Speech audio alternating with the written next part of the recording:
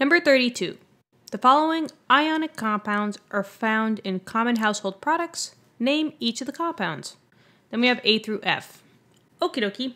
Alright, so they're telling us that they're all going to be ionic compounds. So we basically just have to figure out whether the metal is a main group metal or a transition metal. And I say metal because ionic compounds, majority of the time, is always going to be a metal plus a nonmetal or a metal plus a polyatomic ion. All right? So remember where your main groups and where your transition metals are, right? So we have our main group metals here and here. So these are your main groups, basically. So 1 and 2, and then 13 all the way to 18. And then your transition metals are going to be from 3 to 12, so transition.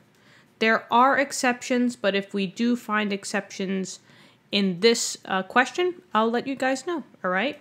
Because there's always exceptions in chemistry. There's just so many.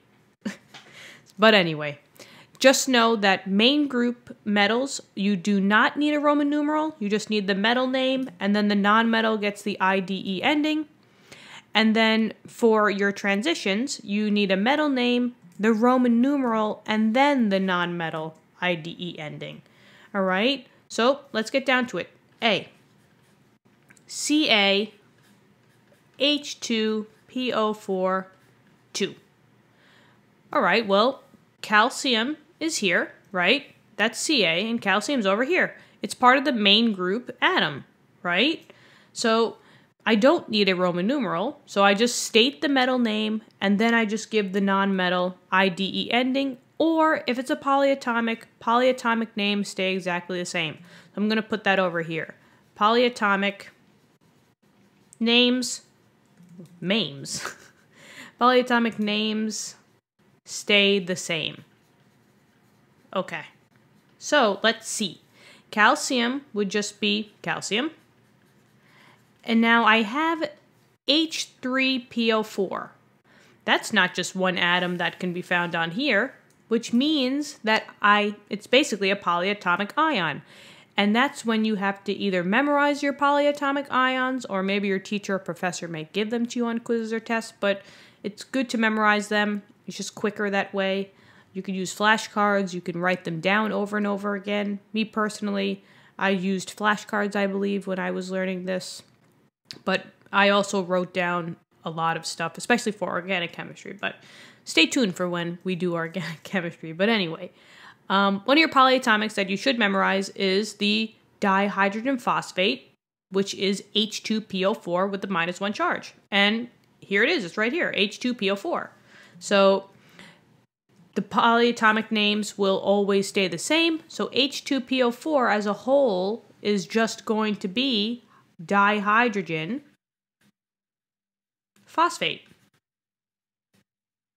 And that's it. This would just be calcium dihydrogen phosphate. For metals that are in the main group, I don't care how many of each I have. I just state the metal name and then either the polyatomic or the nonmetal with the IDE ending. So this would be calcium dihydrogen phosphate. Okie dokie. That gets rid of A. Moving on. B. What do we got? We got FeSO4. All right, so we start with the metal. Fe is iron, and iron is over here, and that's a transition metal. So what does that mean? That means that we need that Roman numeral.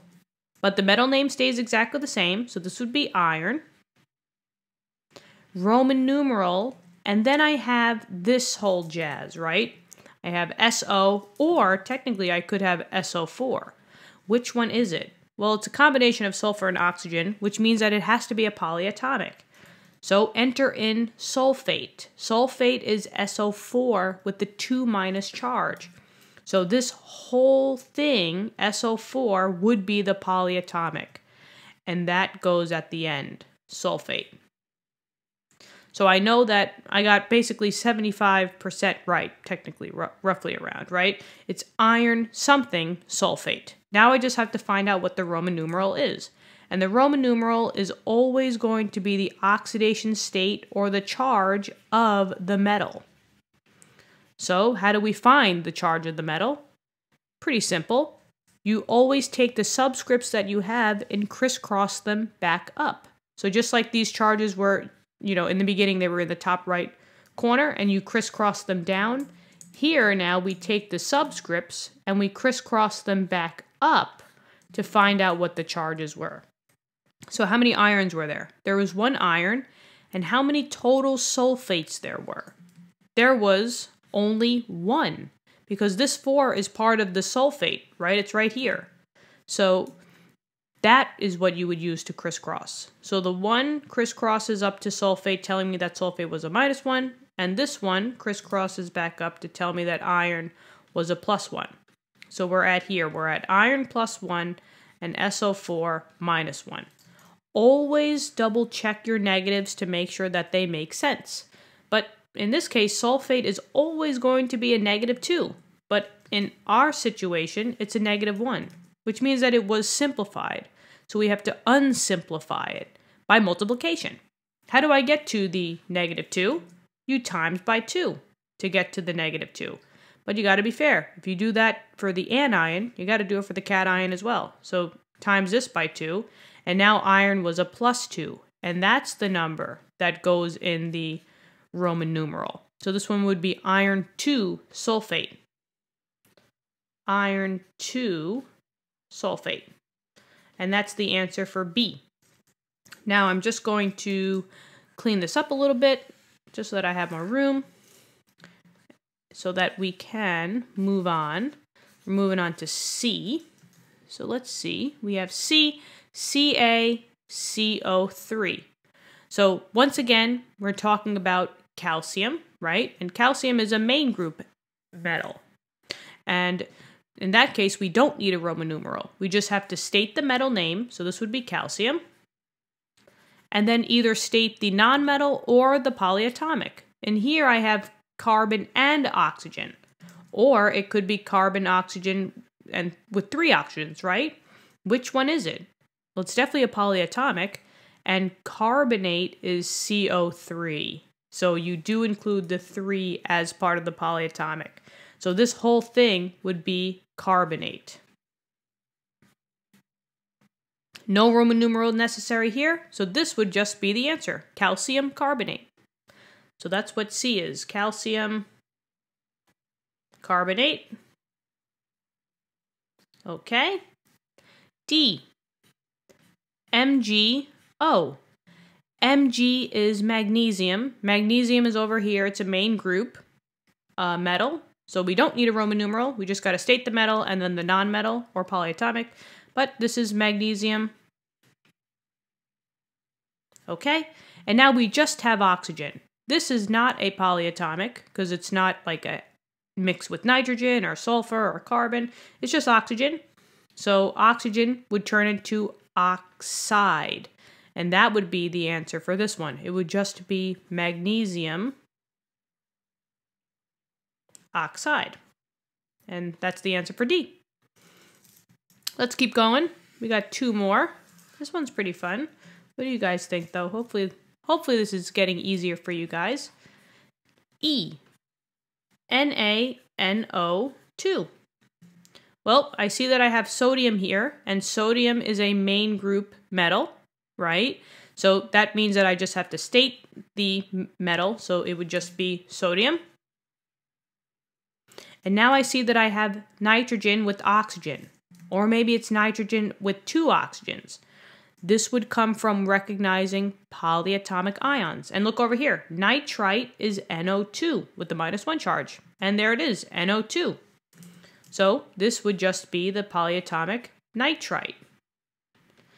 And that's the end for this one. No Roman numeral because sodium is not a transition metal. So this one would just be sodium nitrite. And that gets rid of E.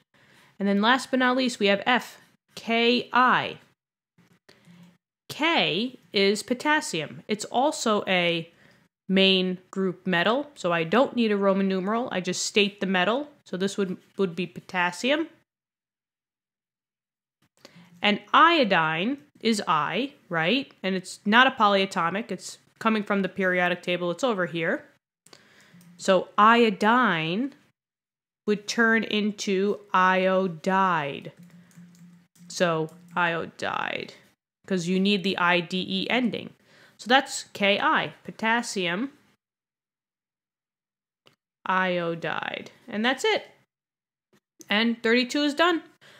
Guys, what do you think? Hopefully this is getting much more simpler, especially if you've done I think we've done 9 questions like this so far. So if you've guys done all of these, which I highly recommend, you'll be golden for your test quizzes or homeworks or whatever is coming up for you guys. So thank you for tuning in. Let me know what you think in the comments. If this helped you at all, click the like button, subscribe to the channel. It will help us greatly, and I thank you so much for that. I'll see you guys all in the next question. See ya.